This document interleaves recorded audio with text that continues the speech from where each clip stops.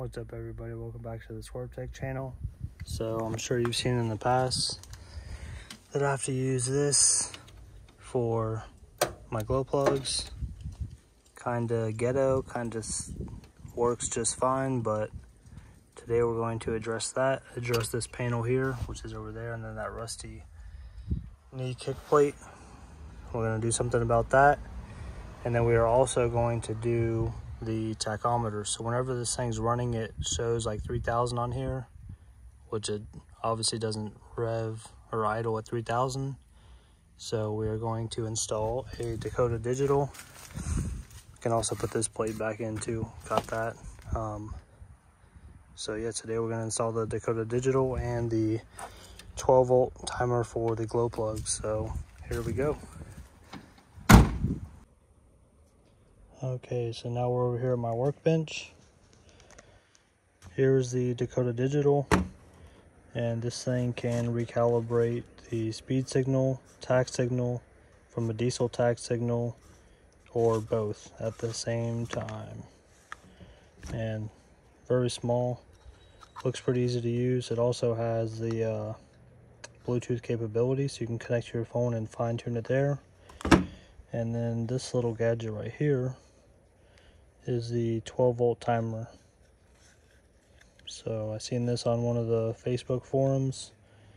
We're going to be using this for the glow plug timer. So whenever the key first turns on, I'm potentially going to add a button, but for now, as soon as the key turns on, it's going to count 10 seconds and then it'll shut off, and then we'll fire the truck up, and then yeah, so that should be good to go. But eventually I would like to have some type of a button or somehow figure out a way so that if it was already running and I just like quickly shut it off, like run inside, pump some diesel in it or something, and then come back out, we don't have to like continuously just run the glow plugs. I believe the Mercedes factory ones have a temperature sensor, so if the engine's like up to temperature, it will not run. So maybe I can incorporate something of that nature, but for now we're gonna, I believe, start out with this one. So take this to the truck, and for this I have ran a wire, which I will have to find because I ran my mil-spec like Tefsel coating wires, which is basically like for everything. I'll find the one that goes up to the cluster that comes off of the alternator, and then we will put, let's see, ignition, power, ground, and then once that's in, then we just need the input, and I'm not sure which one's the output, but we will figure that out and go from there. So let me find this wire. We will splice into it. I'll get a switched positive, and then we'll run a new ground, and we'll find somewhere to mount this so it's easily accessible. So that way if we need to, we can adjust it accordingly. We won't have to go doing anything crazy. So here we go. Okay, so what we are looking for on our diesel, we have the W terminal tach signal. That's what I have going to the tach. It's wired straight to the wire that runs into the gauge cluster. So that's what's going to be our input. And if we look on here, then you have input, and then the output is going to be normal, I believe.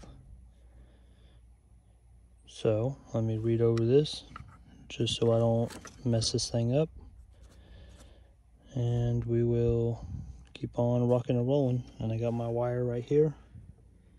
So this goes from the alternator to the gauge cluster. So we're going to cut this in the middle, then we're just going to zip tie the box right up here.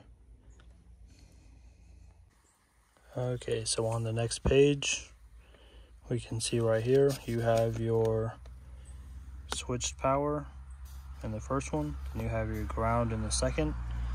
And then down here, your alternator W terminal goes to the input. So not the DSL up or down, goes straight to the input. And then your standard Tach output is going to be normal. And they also have a high voltage Tach output, which would be the high voltage. So we're going to get the W hooked up, standard hooked up, switch power, and ground right now. All right, so inside this cluster of all the wires for these, this is loose too. I need to get a new clip or something, and a new one of these since that's broken, and bend this so that it doesn't keep hitting this, and then put the screws in here too. So besides that, this plug is back here for the AC.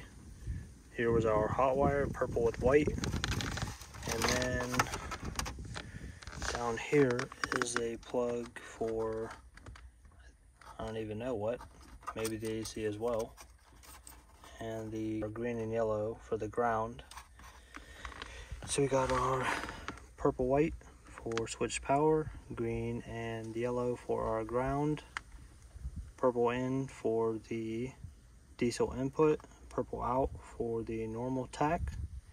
So now if I turn the key to the on position, this should light up or do something. So there it is. So now we will go on the app and we will program it. Okay, so I have the app pulled up now. I hit connect, then I hit setup. Then it pops up and asks you to put the name of what you want to name the device. So we're going to put the Ranger Tach. Then I hit safe mode. It kind of takes a little while for the first time booting up.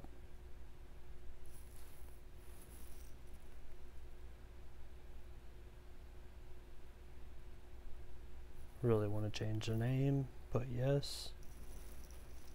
Then continue waiting. Then we hit setup again, hit Tach. And then for this, I didn't know really what to do in the beginning, but I put the input to diesel, input type to alternator, and the calibration value, I will put that in the comments of what I adjusted it to.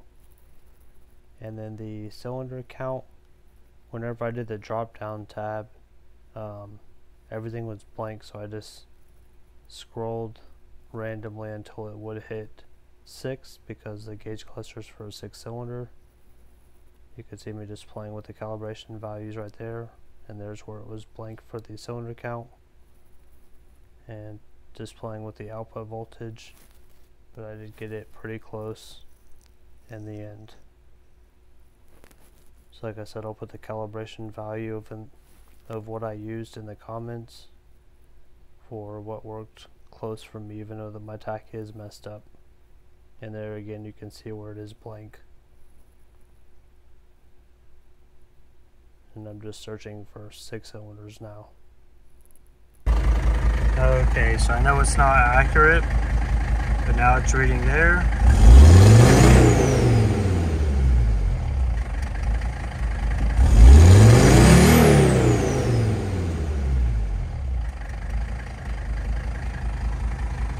So I'm going to say that's pretty close for me. At least get me in the ballpark of what the RPM is. I don't have a gauge to actually read the engine, but if I had to guess, it's probably like idling at like 800 maybe a little less. And I think this Tach is also bad because you can watch it jump. It's not really real smooth operations. So now we can shut this rig off. See, it goes back to 0. Raggedy old clutch. And now we will mess with the glow plug timer. And we will zip tie this up and put all this stuff up and put that panel back on. Make it look all nice. Okay, so after messing with this thing for like 10 minutes and reading the instructions about 25 times, finally figured it out. and it's set to 10 seconds. So whenever this middle one gets power, this will count down, and then it'll be sending power to the glow plug relay the whole time.